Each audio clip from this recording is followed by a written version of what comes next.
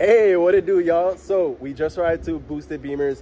We're gonna begin wrapping the hood. First step is we need to clean it, sanitize the hood, kind of sand it down just so that we could, sand down all imperfections so that it doesn't show nothing through the wrap. And I'll show you guys a time lapse if iPhone even has that. But anyway, it's gonna be buffet. I don't care.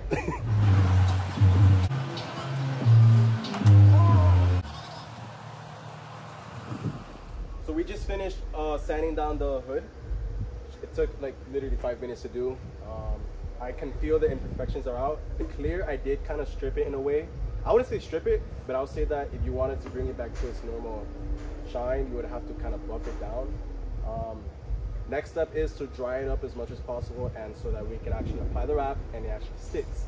So one thing I did find out about INOZETEK compared to the wrap companies, it's not just only thick, it does not like to flex. It does not like to flex. And if the surface is not warm enough, it's extremely hard for it to stick. Extremely hard. But it's a beautiful wrap. The shine on it, it has no business shining like paint. And let's try and get that done.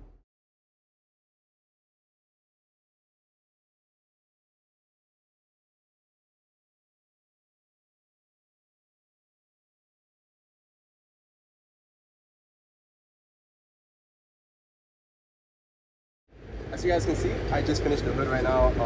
I gotta get the heat gun, kind of like heat up a couple places where the wrap kind of like bunches in and it makes it too much stretch. But anyways, drop the heat gun, heat that up real quick, finish that off, and the hood is done.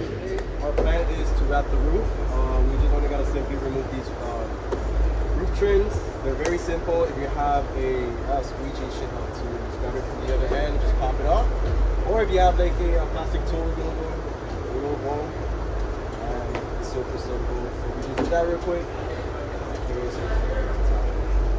After we remove this, we're gonna clean it, deep clean it, dry it up. Open the sunroof as well so that we can clean it and dry it up as well. Get on the edges. And take this thing off, the antenna. We can do that real quick. All right, so I just finished taking off the fin for the radio on the roof. It's a whole mess. So you're gonna take down the headliner in the back, which is pretty simple, it's not bad, and you're gonna take out the headliner panels in the rear. They're just clips, but it's just a hassle. I didn't know about it. There's not much of a write-up on it. I believe it's a 22 nut that the fin is what's holding it down. A 22 nut. That's crazy. Anyways, I'm about to clean the roof right now, and we could commence the wrap on the roof and get that done. Alright guys, so that should be it for today's video. This is going to be part 1 of the wrapping series.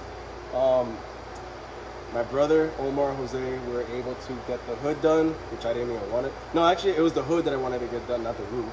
But since I was here chilling with some friends and just vibing and whatnot, I said, let me stay longer and let's do the roof. So I'm not 100% happy with the wrap itself because I've never dealt with INOZETEK.